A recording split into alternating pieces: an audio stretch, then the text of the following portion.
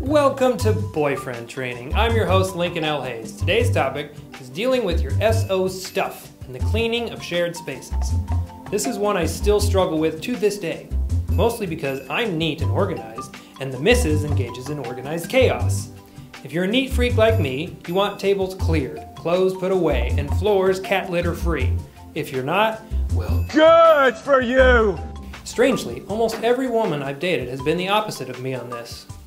Funny how love works, It's taken me a long time to even accept the idea of organized chaos, but I've had my cleaning blow up in my face enough times to have learned at least part of a lesson. If I want things clean, I have to clean them myself, but leave anything that isn't mine where it is in an orderly fashion.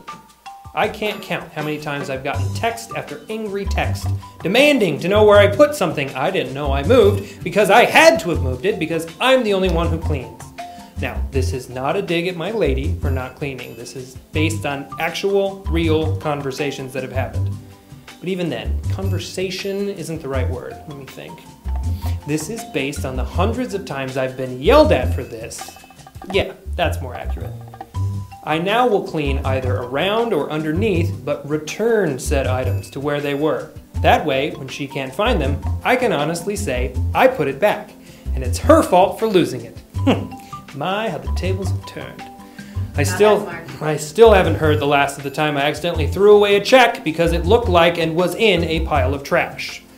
Remember how mad you got when your mom would move something in your room when you were a kid?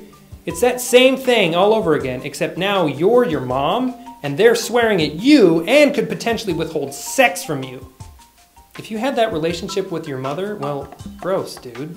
WTF. In summary, leave their crap where it is, because in their insane minds, it makes sense to be there. Not judging, of course. Thank you, SkyTown Entertainment. Thank you, my crew. And thank you, Grandpa Stan, just because you're cool. Go Stan. Please subscribe to my page and leave a comment if there's something you'd like me to discuss.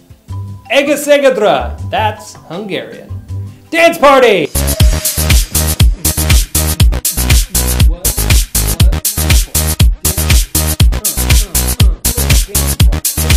Dance party. What? What? What? I forgot. Oh. We should go. Yeah. Oh, yeah.